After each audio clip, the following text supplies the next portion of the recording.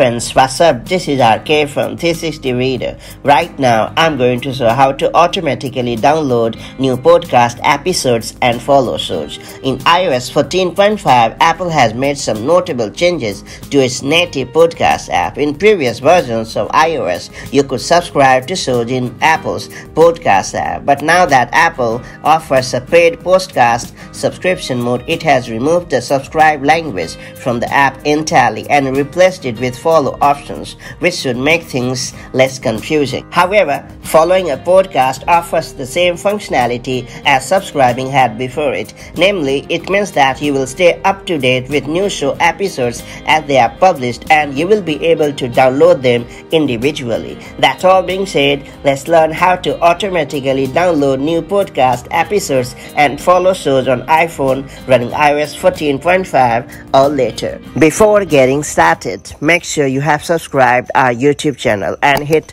the bell icon so that you won't miss any update from 360 Reader.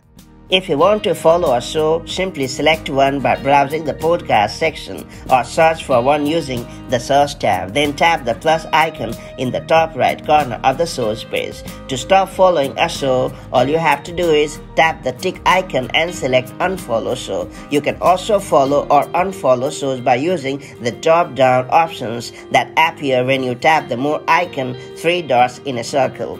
Now I'm going to show how you can automatically download new episodes. In previous versions of the podcast app, you had to add a show to your library before you could download new episodes. However, in iOS 14.5 and later, that's no longer the case, and you can download individual episodes right from a show's page. If you want to download an episode, tap the ellipsis icon aka three dots to the right of his card and select download episode from the pop-up menu. Alternately, you can also long press on an episode and the same pop-up menu will appear with the download episode option at the bottom. If the episode is already downloaded, the option appears as remove download instead.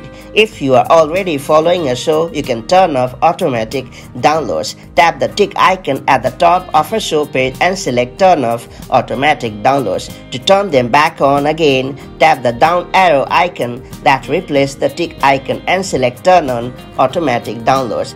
That's all there is to it. So that's the way you can automatically download new podcast episodes and follow shows on your iPhone. If you have found this guide helpful, do like and share it, and I'll see you in the next video with more such helpful tips and tricks. Till then, have a wonderful time. Bye-bye.